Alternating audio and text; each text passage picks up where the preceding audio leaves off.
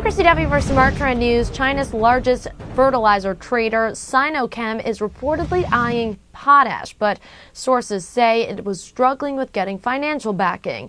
The firm may not be permitted to make a bid, according to sources, which added that China wants the company to finance a bid without credit from state banks, which would most likely place the transaction out of Sinochem's reach. The firm may instead consider a minority stake. Potash, the world's largest producer of its crop nutrient, rejected BHP Billiton's $40 billion takeover offer in August, saying it was too low and that it would seek other bids.